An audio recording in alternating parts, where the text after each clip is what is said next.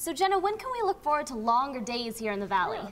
Well, the first day of spring isn't until March 20th, but so until then we can expect to have short days and long nights. And for those of you who like to get up early, you early birds, 7:15 tomorrow morning is when you'll see that lovely sunrise. And here's our current temperatures in Phoenix right now. It's 64 degrees, and it's been a partly cloudy skies. It's been a beautiful day all across the valley, everyone right around in the 60s. So go ahead and pull out and look at what's going on across the entire state. And of course, it's a little bit cooler up to the north, Page at 49, and then down in Yuma at 66 degrees. And then there's again Phoenix 64, Tucson at 57 degrees. And here's our satellite radar. It's been clear skies all day, but not so much for the rest of the country. Up in the northwest, we have lots of rain and snow coming in off the coast there.